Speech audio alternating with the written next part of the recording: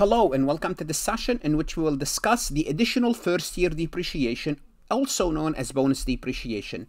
In the prior session, we looked at Section 179, and we stated that Section 179 is an election that allows businesses to deduct, for example, for the year 2022, up to $1,080,000.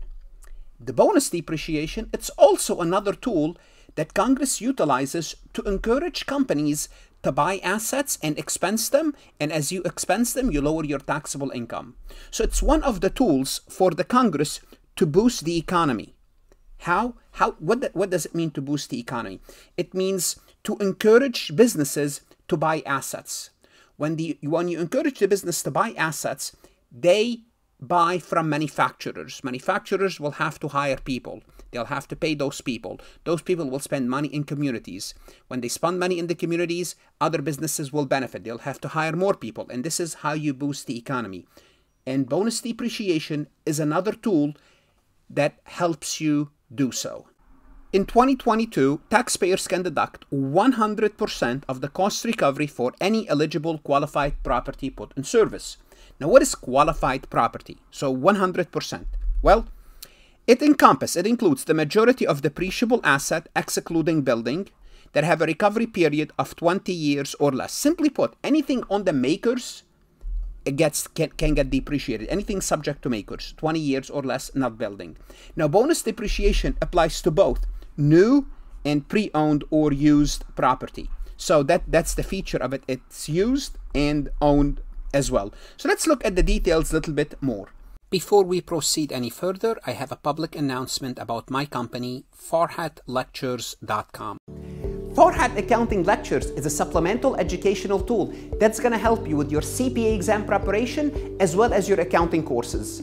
My CPA material is aligned with your CPA review course such as Becker, Roger, Wiley, Gleam, Miles. My accounting courses are aligned with your accounting courses, broken down by chapter and topics.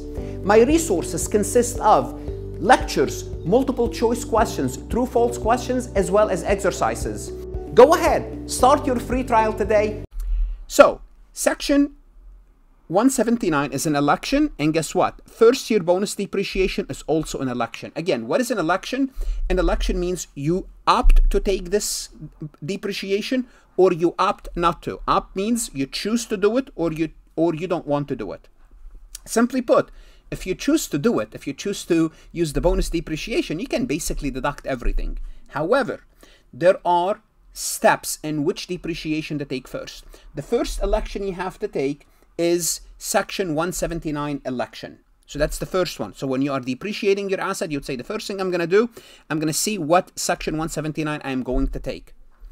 Well, if you used up all of your Section 179 and you still have asset, you move into bonus depreciation. Again, that's if you choose to depreciate more.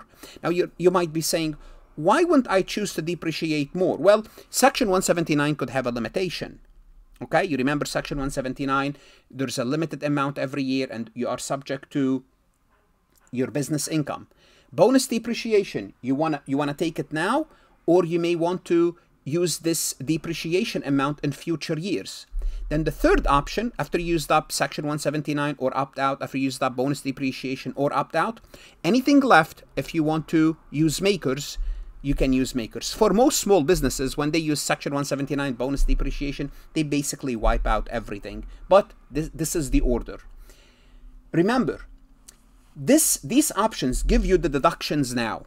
So for tax planning as a business, you want to ask yourself, do I want to take them now? Do I need the deduction this year?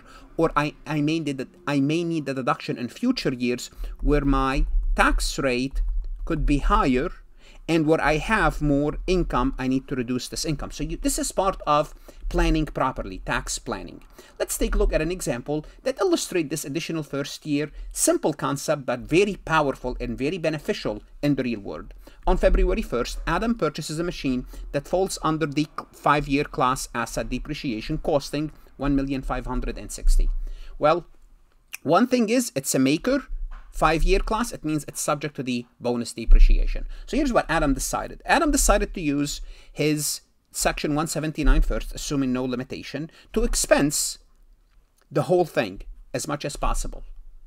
And anything that's left, is subject to the bonus depreciation.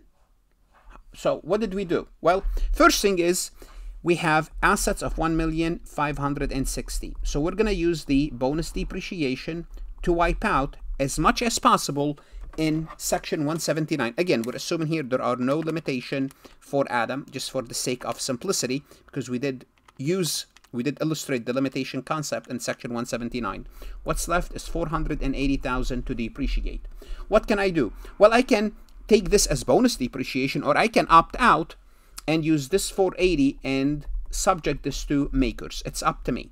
Well, guess what? It seems Adam needs the amount now, therefore we're going to depreciate everything. Notice we didn't even get to makers, because by the time we get to makers, we depreciated all the assets. And of course, I don't have to mention that the basis of the asset of the machinery is down to 0, because if you take the depreciation, your basis go down to 0. What should you do now? Go to Farhat lectures, look at additional lectures about cost recovery, multiple choice, true, false.